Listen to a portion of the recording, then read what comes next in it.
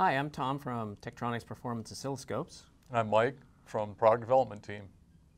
We're here to talk about asynchronous time interleaving, also known as ATI. It's our latest patented technology for high-speed signal acquisition. We're going to talk today about how it works and demonstrate some of the advantages that it has over older technologies that people have been using to get to high-frequency digitizing.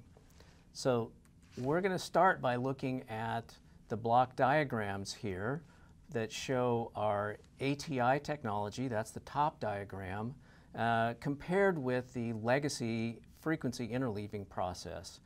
You can see pretty easily there's some big differences. The first difference is our process uses two symmetrical paths that are essentially identical and have the same performance. The legacy process has two separate paths, one of which is a straight path over to the A to D. The other is a path that involves moving the signal frequencies down into a range where the A to Ds can directly digitize. So we've got the two halves directly digitized or down converted and digitized. And when we put those back together, that results in a couple of problems. The first problem occurs when you try to fit those two halves back together. You have to understand where they started and where they were split, make sure that that matches up. And the components, the high frequency components that went through the down converting process have gone through some additional stages that can lead to harmonic distortion or other changes in the frequency response that mean that matching the high frequency half and the lower frequency half can be a big challenge.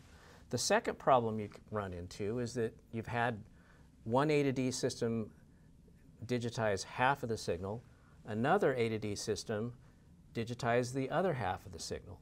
So when you put those together, you've got one whole signal, but you also have the noise, the baseline noise from two separate A to D systems, because you need both of those halves to reconstruct the whole signal. So you essentially have twice as much noise as you would have was really in the signal. So to compare the legacy frequency interleaving to the new ATI from Tektronix, I'm going to turn it over to Mike to talk about ATI technology.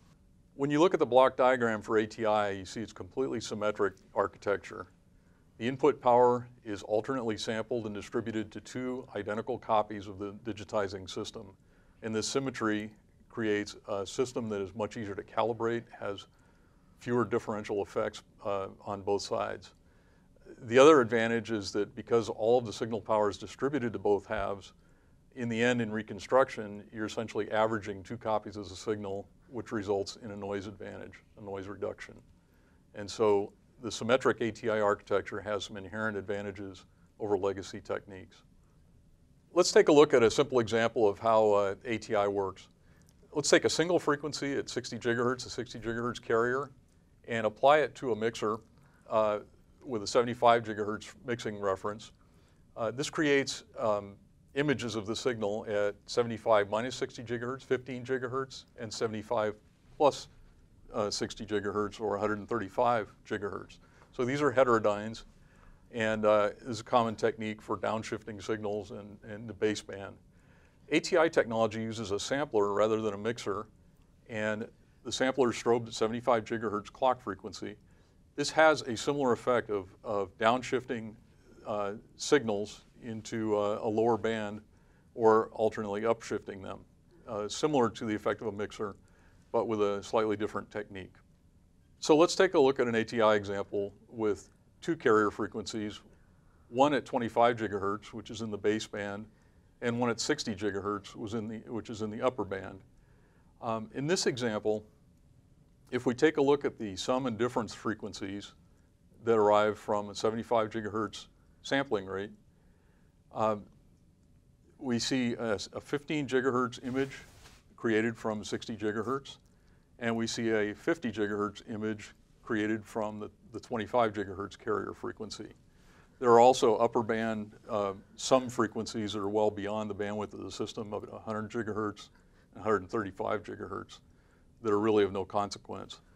But as you can see, the effect of the ATI sampling system is to fold the signal in half, fold all of the signal energy in half, about 37.5 gigahertz, the midway point of that 75 gigahertz frequency. Okay, so if we look at the final stage of ATI reconstruction, we have 2 copies of the full spectrum. One side, the components are all in phase. The other half had phase inverted. And so now we've got 2 copies we're going to add back together. And one of the elegant features of ATI is that these intermediate components that we don't want in the final result automatically cancel out because they're 180 degrees out of phase.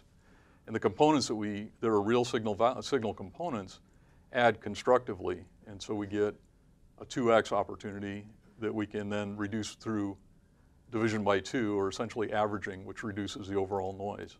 So we get this cancellation of components that are unnecessary, and we get the additive value that we can then gain a noise advantage.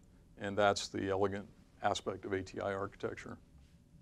So we're really excited about the advantages of ATI, the noise reduction from having 2 copies added together and divided by 2, plus the symmetrical path leading to higher fidelity because they match and produce the same signal in 2 copies.